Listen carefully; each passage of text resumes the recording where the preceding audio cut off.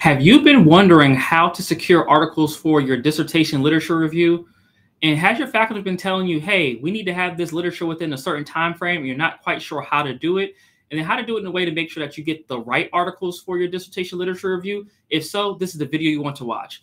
In this short Done Dissertation Pro Tip series, I'm going to share with you my process on how to find articles for your dissertation literature review. My name is Dr. Ramon Goings, and I'm founder of Done Dissertation, where our goal is to help doctoral students write and defend their dissertation in 1 year or less.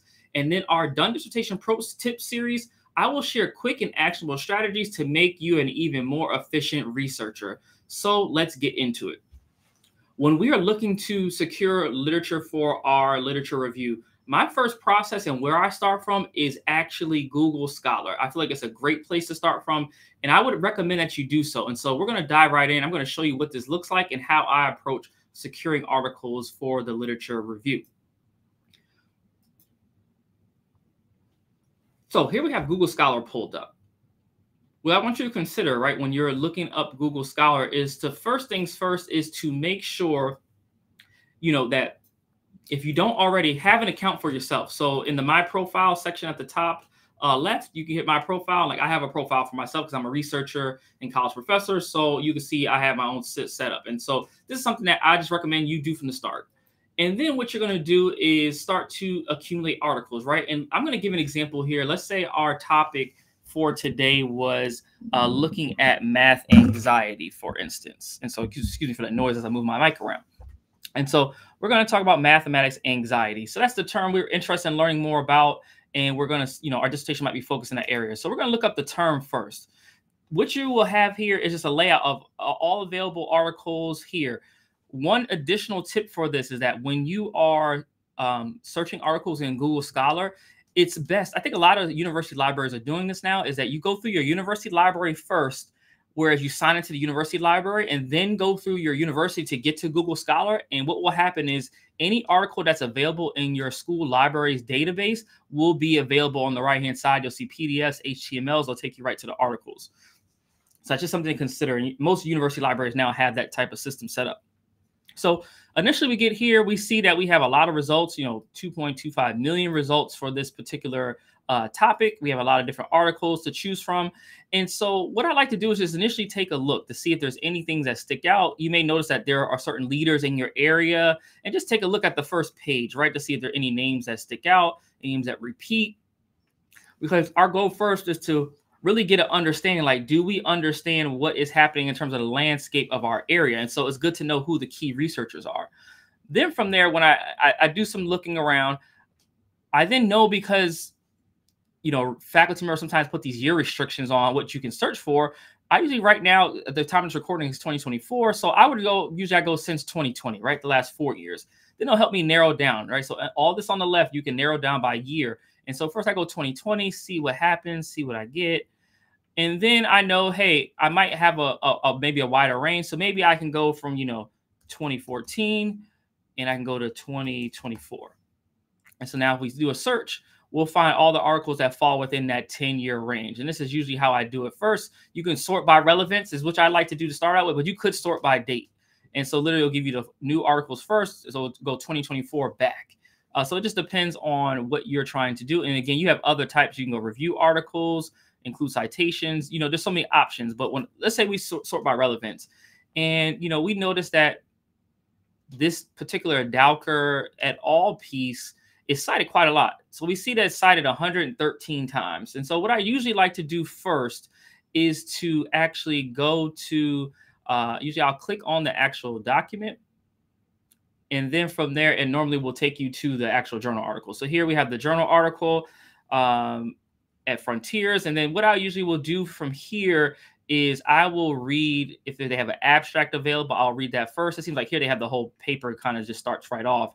And so I usually read the abstract to figure out, is this a good article? And if so, I go ahead and download it to my computer. And then if I find this is a great thing I want to keep, what I will then do is hit the cite button right here. And I'm going to zoom in so that y'all can see it a little bit better. Is that I will hit the cite button. And then it gives me the citation in whatever format I need it in. Sometimes you're still going to have to do some editing to some extent, because this APA is a little bit off. So but it gives you a starting point where you're not, and what I would do is copy this and drop it into a Word document. I just keep a running citation list. And again, whatever format. And then if you're using any of the electronic citation management systems like RefWorks, RefMan, EndNote, BibTeX, you can use that here. If you happen to use a Zotero or one of those other citations management systems, you sometimes will have a banner that pops up at the top of the page, and you can add it to your list in your whatever citation format that you use. And so, that's what I do there. And then what ends up happening, what I like about Google Scholar is that not only can I find that article, but then I can find who cited that article, because that might give me an inclination about who else is doing work in the same area. So literally what I would do next is hit the cited by. Now, from here, now I get to see all the other articles that were citing it. So we got a piece in 2021. You see here, we got a piece in 2018, and you can go through this and do this over and over again, and it'll help you get a landscape of like, who are the key authors, right? But let's say, for instance, I'm going to go back to our main page. We do this. You can go through all these. You can download them, do all the same things that we did. But let's say, for instance, we find, I'm going to go back to the main page, that Dowker is our main author, let's say, for instance. And so we might click on this person's work, and we get to see who they are. They're at Oxford. And then we get to see all of their citations that that particular author has done. So now what we're able to do is then look around to see, what other things have they written about this issue around math anxiety? We can see that one article that we looked up was their most cited piece, because right now we have it organized by cited by. But we might look through and see, do they have anything else on math anxiety? We see some stuff on students with math difficulties, dyscalculia, works for children with mathematical difficulties. So you can kind of see this author's work.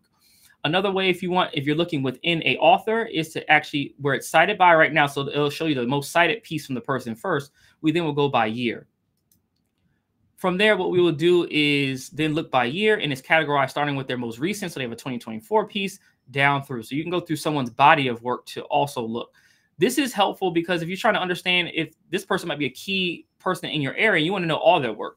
And then lastly, the best part I like about this is that you can hit the follow button, and literally what it will do is then send you a notice, and you can set up parameters about how you would want things covered. If you wanted to hit, you could say new articles by this author, new citations, etc. And then you can put your email address in order to, follow that author. That's something you could do. And then you hit done. It'll be added to your library. So I like Google Scholar as a first place to start when I'm looking up articles. And then when you start to accumulate the list, you'll have a great body of work, because, you can go cited by over and over again, and it can kind of take you down a rabbit hole, but you will have enough so that you can have a comprehensive view of what's happening in your dissertation area. And again, I wanted to give you a quick tip, something that you can easily implement today in order to find literature for your dissertation literature review. And with that said, I want to say thank you so much for watching this episode of our Done Dissertation Pro Tip series. And if you happen to be someone who is looking for more hands-on support and you want to get your dissertation done, but you're just not quite sure and don't have the support and structure to do so, I would invite you to work with us in our Velocity coaching program.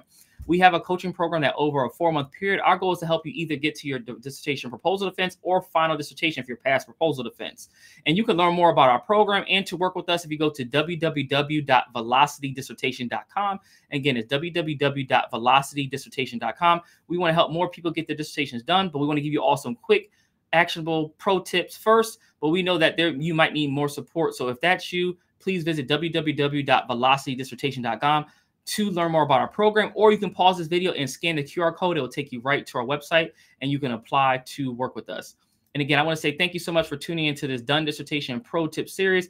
I am your host, Dr. Ramon Goings, founder of Done Dissertation. And until next time, let us know about any topics that you are interested in learning more about that are quick and actionable that you want to get some insight on. And we'd be happy to do these videos. We're trying to keep them 10 minutes and under so that we can help you all get to the finish line in record time. But again, I want to say thank you so much for watching this episode. Until next time, I wish you all a great success and a done dissertation. Take care.